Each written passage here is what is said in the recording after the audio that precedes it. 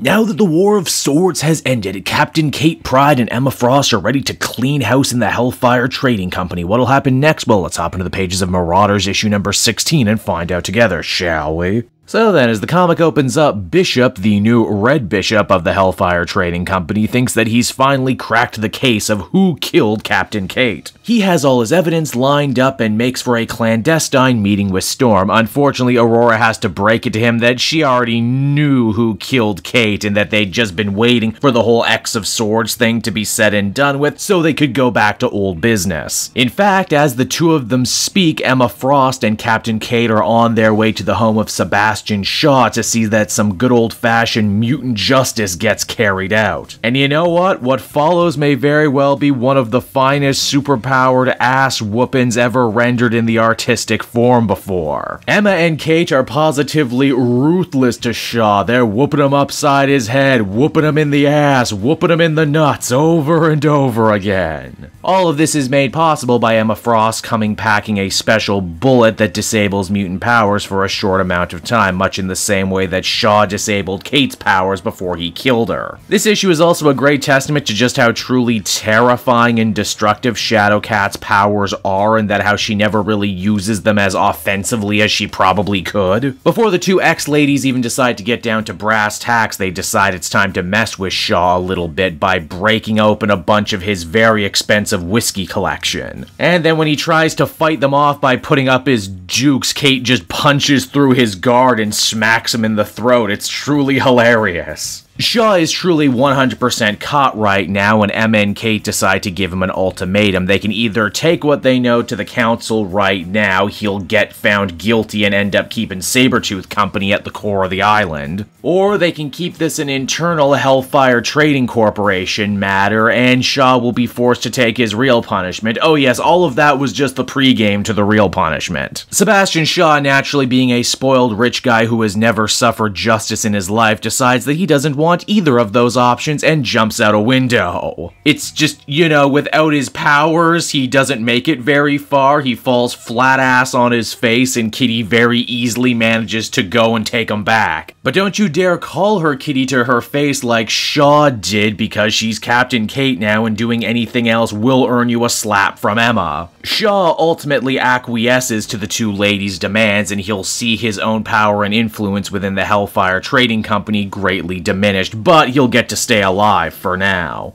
In fact, Shaw walks away with probably the funniest line of the entire issue when he says, "Man, you know, for a guy who ran a big international S&M club, even I think this punishment is excessive." Little did he know, though, the punishment still very much isn't over. That was just Captain Kate getting her revenge, but she wasn't the only one wronged by Shaw. Lockheed the Dragon also gets to exact a pound of flesh, too. And when I say flesh, I really do mean that literally, as Lockheed bites out one of Shaw's eyes. Well, you know, Marauders is a pirate book, so I guess Shaw will end up fitting right in. After probably the worst night of his life, Sebastian Shaw goes to try and get some of his scotch back, only to realize, oh wait, the Marauders laced that with the same poison that the Hellfire Junior Club laced all that important mutant medicine with. Oh yes, this wasn't just about revenge for Kate. I mean, it was mostly about revenge for Kate, but it was also about exacting justice for the crimes that Shaw committed against the rest of mutant kind, too.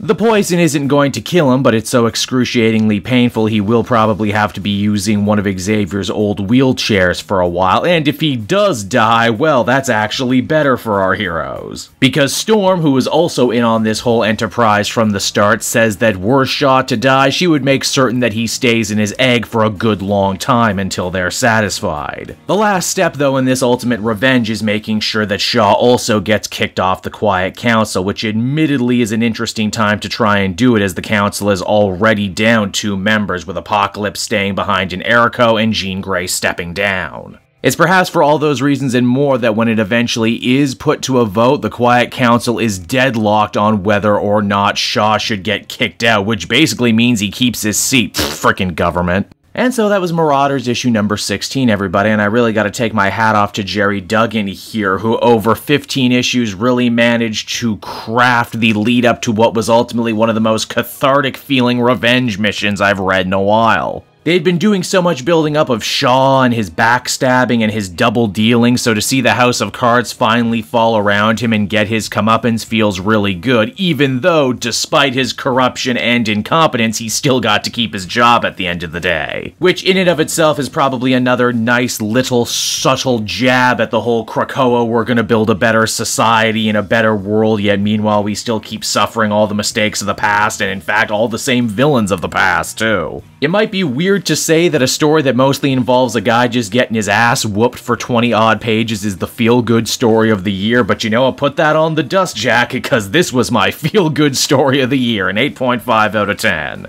Hey there everyone, Cape Jewel again, and I want to thank you so much for watching to the end of the video. As always, if you liked what you see, be sure to like, subscribe, comment. It really helps drive engagement and helps me out too. Also, if you are a patron, which you can become for as little as $1 a month, you will get exclusive content that no one else can ever see, and you'll get to see the Comic Multiverse podcast before anyone else too. You can check out all this and more down in the description. And until next time everyone, this has been Cape Joel, and I'll see you all next time. Cheers.